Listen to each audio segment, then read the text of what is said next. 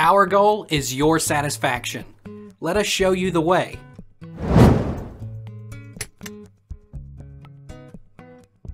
What is the most common cause of high monocytes?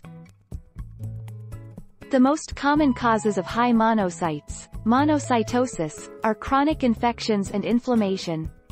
In turn, high monocytes can worsen inflammation and clog your blood vessels. Many health conditions can also cause low monocyte levels, monocytopenia, including autoimmune diseases and nutrient deficiencies.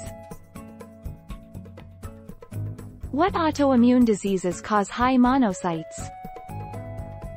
High monocyte levels may also be linked to autoimmune diseases, such as lupus, rheumatoid arthritis, and IBD, 12, 10, 11, leukemias, such as chronic myelomonocytic leukemia, and juvenile myelomonocytic leukemia, 31, 32.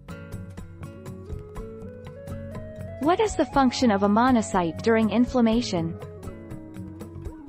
In inflammatory conditions, monocytes are recruited to the site of inflammation in response to the chemokines CCL2 and CX3CL1, where they help with the uptake of antigen and its presentation in lymph nodes, stimulate tissue repair, and differentiate into pro-inflammatory macrophages.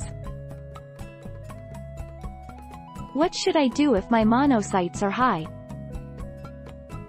If it's too high, it means your body is fighting something. Regular exercise is an important component to overall good health and maintaining the right blood counts.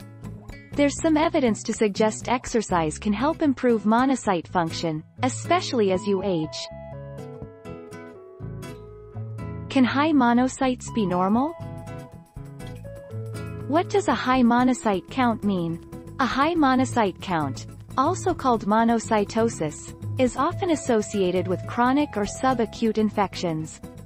It can also be linked with some types of cancer, especially leukemia. A high monocyte count can occur when you are recovering from an acute infection. Take our lead. Let's help you make your mark.